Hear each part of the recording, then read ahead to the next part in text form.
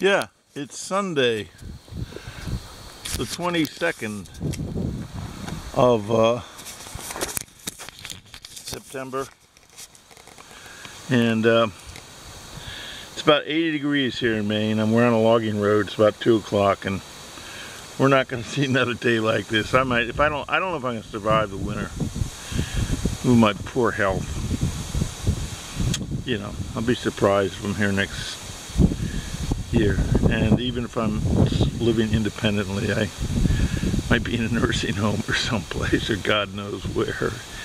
But anyway, I had a good 16 years here. My 17-year-old cat was sleeping under the truck tire, and turns out I ran over her and didn't find her till about 3 or 4 days later.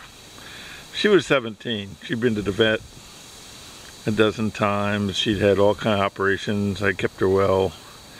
Her 16-year-old son is still surviving. He's still with me, and I adopt. But I think that my pets are about over, because I don't know if I may not be living independently much anymore. So I was very sad about that. She came to my house 16 years ago, and she had 3 beautiful kitties, and so I have 1 kitten left. He's 16, and yesterday I was throwing a soda bottle at him, an empty bottle, to get him to get out of the driveway, because they're old and they just think they can stand there. And not just them, I had there was a cat on my street who wouldn't get out of the way, and I'm honking. I mean, somebody's cat. So, oh boy, you know, it felt so bad to see my cat.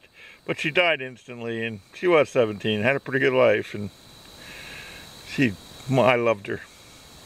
Loved my cat. My mother cat. Brings back, I got 16 years of memory since 2003 with her and her 3 kittens.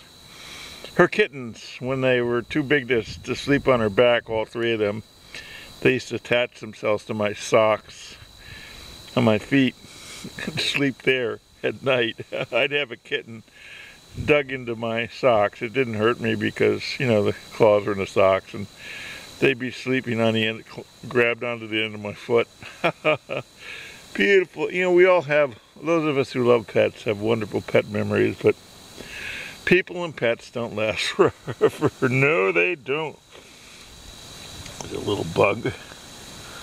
Oh, some fly. There's a few little bugs, but...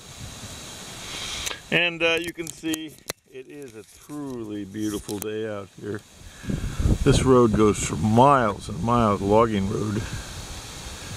And I can't even see oh, there, I think I'm getting a reflection in the viewfinder, but and you can see they're still they always do logging up here, so now I'm going to take a walk.